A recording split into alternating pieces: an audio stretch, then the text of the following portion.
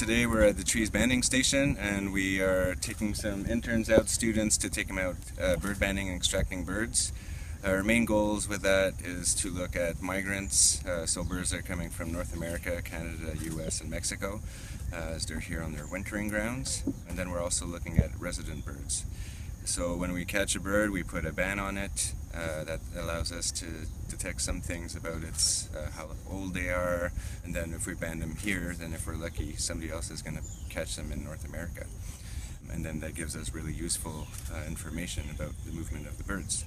So to do that, we measure the bird also, we measure the wing, we measure the tail, and then we write all that down in our little book, and then we send that to an office in North America where all the banding data goes.